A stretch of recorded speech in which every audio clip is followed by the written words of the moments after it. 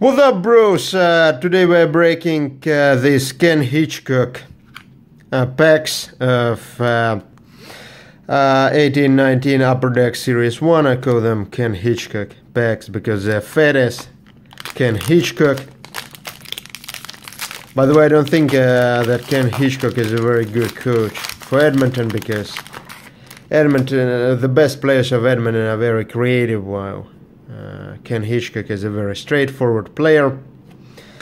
So these packs usually have the worst value of all Series 1 product configurations, so they cost $4.99 plus tax per pack, and there's usually just one insert or parallel per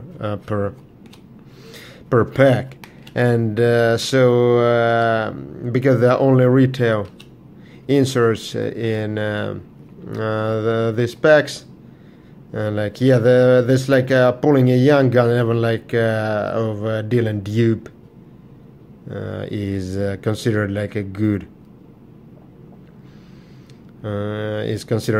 pull, because usually you pull something like you can pull portrait of something Evander Kane, and that's pretty much it. So although I have never heard about Dylan Dupe, I would bet you $10,000 that I will never hear about him again, of course, unless I will pull him from like Upper Deck product. Like pulling Dylan Dupe is considered a relatively good pull.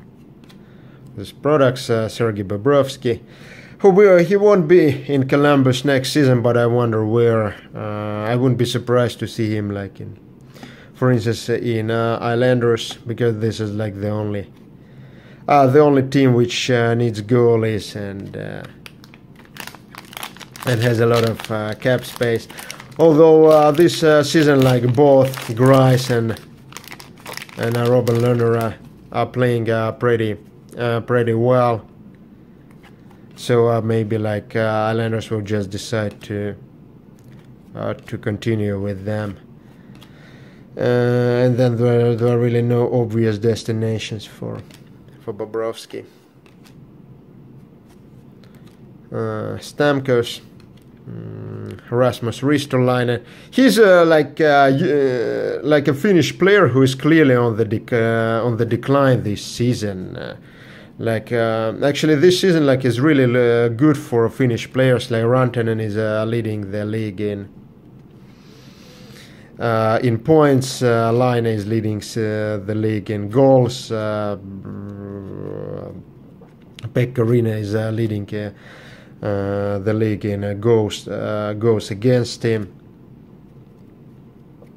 and the saving percentage. But so Sebastian Aho of Hurricanes is my shooting star insert. That's what I was talking about. Like for $4.95 you get one insert, and usually it's something like shooting stars or like portraits, which can, or like even canvas, like it's even worse, which hold like zero value. Yeah, but for some reason Rasmus Ristolainen is much less confident than last season. He has a lot of troubles in the defensive end, and so I'm not actually sure like what's his problem. Maybe he's not getting regular sex or something like that. Alex Tuck, Andrei Burakovsky, and Andre Palat. If you ask me, if you are not buying hobby, then the best value for Series 1 is in this just a regular retail boxes. Is 24 packs retail boxes, because it's like the cost per young gun is cheapest. And the only valuable cards from a retail are, in my opinion, young guns. Of course, there is a small chance that you will pull something like Day with the Cap, but like you need to or open truckloads of this product in order to pull this day of the card insert, so I wouldn't really count on it. Yeah, and this is the worst perk so far. So the only insert and that insert is like marked stone. Like if Upper Deck would put a regular stone in this pack, I would be more satisfied than with this. Zagmos Girgensson. So instead of just taking your luck with like so, 4 of these packs are equivalent in terms of the price to a blaster box. In my opinion, it's just better to get a blaster box, and at least you're guaranteed 2 young guns. Because I feel like with these packs, if you buy 4 of them, you should expect to get one young gun. Then a 1 shooting stars and like and then maybe like 1 canvas and 1 portraits. So yeah, so this like security